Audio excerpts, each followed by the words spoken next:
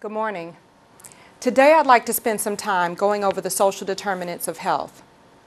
Now, specifically, I will introduce to you an ecological model and then illustrate how to use an ecological approach in examining population health.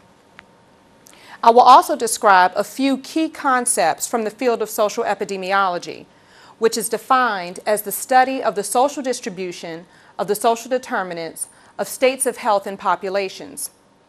So in other words, what, if any, social patterns emerge when we think about how the social determinants are distributed among populations and contribute to population health outcomes? Now, I say states of health to specify health broadly as a general state of illness or well-being, including not only mortality, which is what we often think of, but also various morbidities related to quality of life, so how people live on a day-to-day basis. Now, today we will meet four objectives. By the end of this session, you will understand the history and development of the field of the social determinants of health. You should be able to identify and describe three key concepts relevant to a social epidemiological approach to the study of disease occurrence and classification. Those areas are life course epidemiology, area effects on health, and symphonic causation. Next, you will be able to describe the ecological model of disease causation, as well as its utility as a model of population health. And then finally, you will understand the implications and application of these concepts for both public health research and clinical practice. So what is ecological? What do we mean when we say an ecological approach? Well, ecological refers to the branch of science concerned with the interrelationship of organisms in their environments. And so here organisms may refer to individuals as well as groups or populations. So how we act, react, and interact within our environments.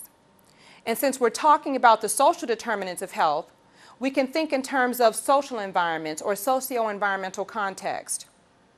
And here the emphasis is really on people in their environments. So it really implies an interaction of people with their broader social environments. Now, what I'd like to do now is give you an example to illustrate what is meant by ecological.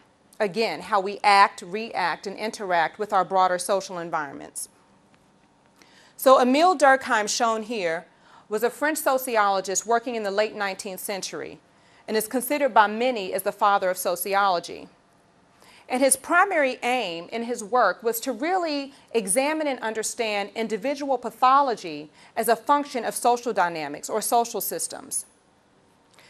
Now, he wrote a book called Suicide.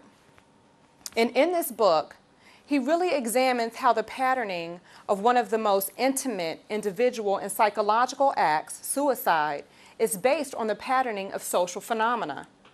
So he really is able to examine and illustrate for us the power of group-level social factors in predicting individual-level behavior. In this book, Durkheim provides a framework and provides a layout of how to understand the role of group-level social factors in predicting both individual and population or group-level health outcomes. Now, specifically, he was interested in something we call social integration or social cohesion, which refers to the degree to which one is integrated within their larger social environment or their larger social group. And in looking at the relationship between suicide and social integration, he found that aggregate or group tendencies towards suicide varied with the degree of social integration among the group.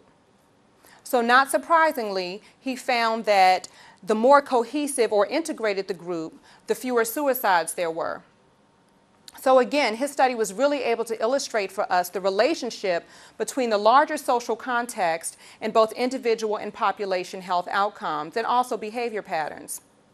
Now, when we think about suicide, our tendency is to really think about individual level attributes, such as depression, perhaps anxiety states that may be related to some chronic or acute condition, such as child abuse or neglect, the loss of a loved one, etc.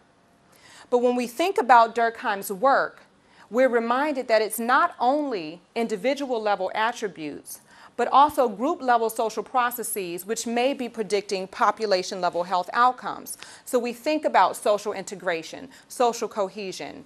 Others might be conforming to group norms. So what is the social pressure involved in conforming to group norms? What are those norms? Do those norms facilitate or are they conducive to healthy behavior patterns or unhealthy behavior patterns? So these are the types of issues we grapple with when we think about the social determinants of health, how people react to and are affected by their social environment.